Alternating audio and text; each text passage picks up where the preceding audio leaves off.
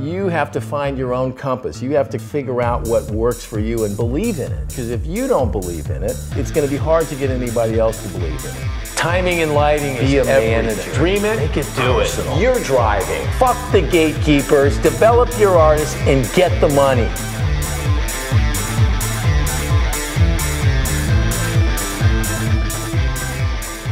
I have this thought that I've shared with artists over the years, and it has to do with this notion of finding your compass and finding your true north. And I think what it really means is understanding who you are, understanding where it is you want to go at the biggest picture level.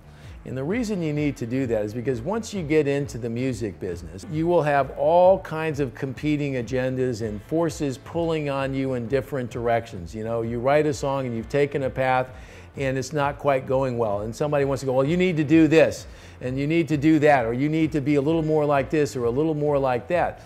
And if you haven't got a clear sense of what you're about, if you don't have a clear sense of where you are and where you want to go, you will be pulled off course frequently. True artists, whether you like their music or not, have a clear sense of who they are. And the great ones definitely did. And that's why they're so easily identifiable. I saw Willie Nelson the other night. Willie Nelson started in the country music where it was strings and violins and very polished, and he said, no, that's not who I am. And then he became the real Willie Nelson with the bandana and this and that. He's 80 years old.